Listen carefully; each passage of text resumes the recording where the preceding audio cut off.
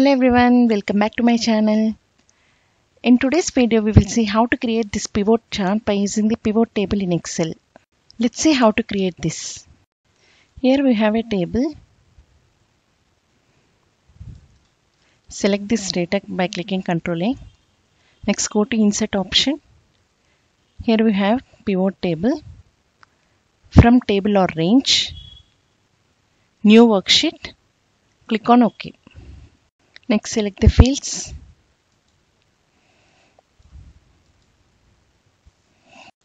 Here under pivot table analyze, here we have an option called pivot chart.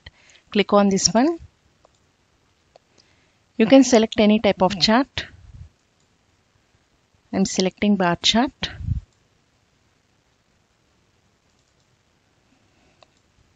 Click on OK. Move to this side. In this chart we can use filter option. Click on OK. And again in the item,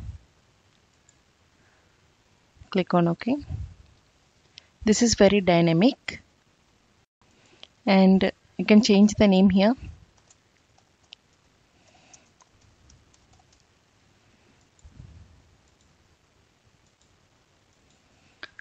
Next from here you can change any style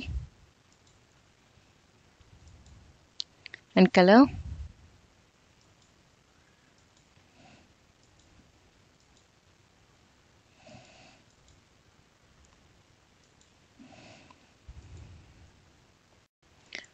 After clicking on this place, you can change chart elements, data tables, error bars, grid lines.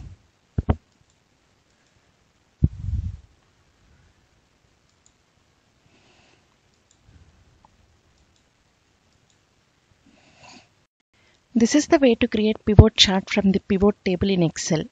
For more videos, please like, share and subscribe to our channel. Thank you.